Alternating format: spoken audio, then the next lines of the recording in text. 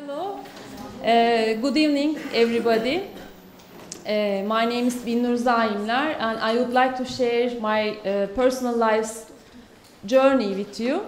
Since I have only 3 minutes to talk, so I would prefer to read my speech to you now. But first, this room's name is Jupiter. Do you know the definition of Jupiter? No. So this is the only survivor child of Saturn, because Saturn ate the others. It's a big competition, you know. So Jupiter is about, it's related with learning opportunities. So it's a very good situation to be here all together now. And for almost 20 years now, I've been taking on different responsibilities in my work life, mainly the field of human resources and quality management. I have always had a busy schedule that contains business trips, meetings, and people management. Even though I had been interested in astrology, I was totally ill-informed until it became a part of my life 8 years ago. In order to become a Western astrologer, one needs to be interested in algebra, astronomy, history, and especially in Greek mythology.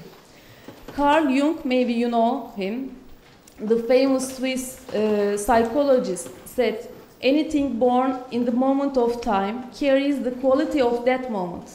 We know that stars and planets alignments are different in every moment and in every location on the earth. Therefore, a birth chart is unique. A person, a cat, a company, or a country carries always the potential of its birth chart. Birth chart is kind of a code, a potential. There is no one destiny. We have the freedom to choose every moment. Astrology may not stop the rain, but it warns us to take an umbrella, maybe.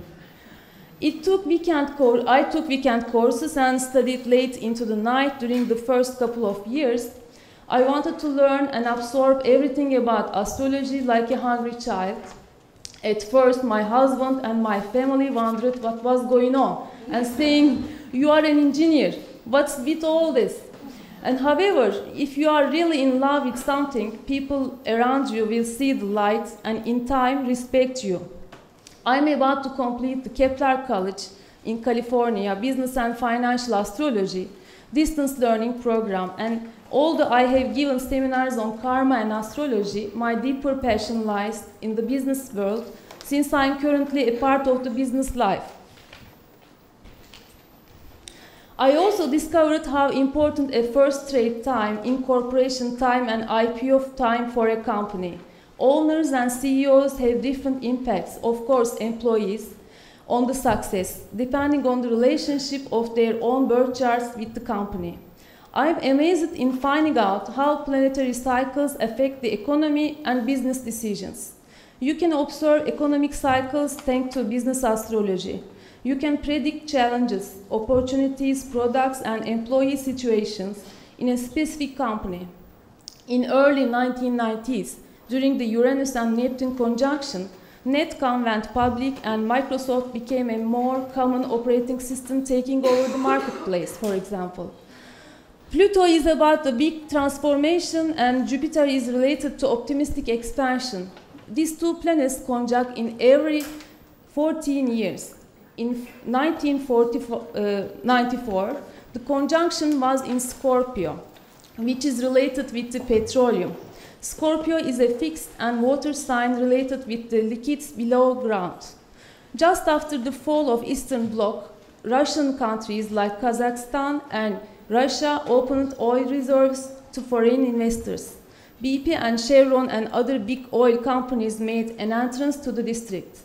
Then oil production capacity was increased in the world. At the end of 2008, since the Jupiter and Pluto conjunction was in Sagittarius, extremely optimistic freedom and wide communication came to the world. The result was to connect people without any boundaries, making huge number of brands, exploring in the world. The social network expanded with the number of members of Facebook and Twitter and so on. At the beginning of this year, 2011, when the first difficult square aspect arrived between Pluto and Jupiter, We have heard the social media was banned in China, North Africa, in some other countries. I'm very lucky as my passion for astrology has made me a columnist for Hürriyet Economy on Sundays and for LLA magazine. Thank you for Elif. I suggest you to find some interest that you have fun. If you are in the flow, if you forget about everything when you are working, you are in love. So stick to that interest and enjoy it. Don't think too much further. Life brings you everything if you have no worry and no fear. And I don't have serious concrete plans about my next steps. I'm so grateful for doing both HR and business astrology at the same time and working for media especially. And I'm so grateful for this moment as well, and thank you very much for listening to me.